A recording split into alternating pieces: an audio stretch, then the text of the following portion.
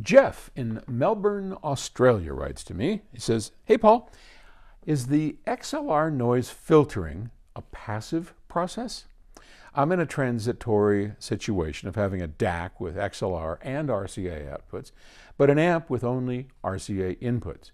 It seems to me that if XLR noise filtering is passive, it should be possible to plug an adapter on the receiving end of an XLR cable to do the same filtering immediately before the RCA input and largely receive the benefits of a balanced connection." Yeah, you can do that. You can do that without active electronics, and you would do that with a transformer. Wouldn't be my first recommendation, but that's how you would do it. So a balanced connection, your XLR connection, has the amazing ability to lower noise, lower distortion, get rid of hum. I mean, to the extent, well, take this studio. This is Octave Records. At Octave Records, we have, I want to say, miles of XLR cable. Probably not that much, but I mean hundreds upon hundreds of feet of cable running every which way in here, and it's as quiet as a mouse. We're like 120 dB down. Why?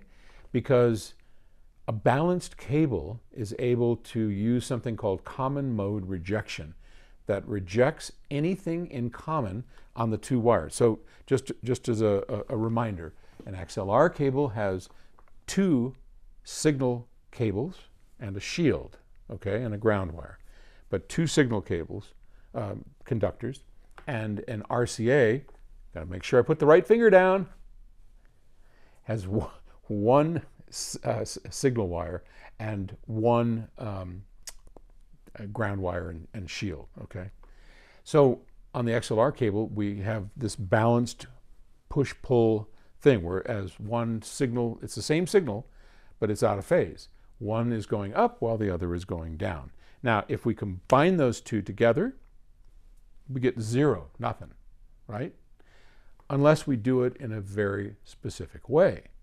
The advantage here is that anything in common is eliminated. Well, these two signals are not in common. They're very uncommon. They're as uncommon as you can get. They're moving in opposite directions.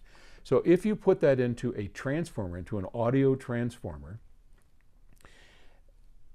which relies upon a difference in voltage in order to produce audio, and if you don't have that difference, you get nothing, that will give you common mode rejection. So just think about that for a moment. Let's say that my glasses is the input coil of a transformer, and a coil is just a wire coming in and a bunch of wines and going across like that. If I want to generate a magnetic field and hence a voltage in this transformer, what do I have to do? Well, I've got to put current going across this and this, right? If I put current going in here, this creates a magnetic field, I get a signal, all that good stuff, right? Now, think of it like a battery. If I were to take the plus terminal of a battery and hook it here, and that same plus terminal and hook it here, what would happen? Nothing. It's the same thing. So I put plus 9 volts here and plus 9 volts here. There's no difference between the two, so no current flows. In order for current to flow, like from the plus to the minus of a battery, you got to have a difference, right?